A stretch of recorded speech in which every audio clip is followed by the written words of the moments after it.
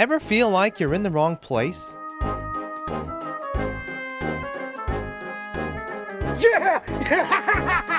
Yeah!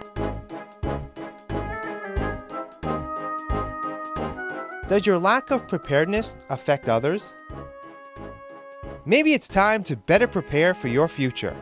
Every year, incoming college students take placement exams to find out if they're ready to work at the next level. By knowing the type of test, when to take it, and by finding practice tests on the internet, you can ensure that you'll never have to take an extra non-credit course that'll add to the time and money you'll spend in college. So when you're planning your future, make sure you're in the right place. For questions on which test you should take, please ask your guidance counselor.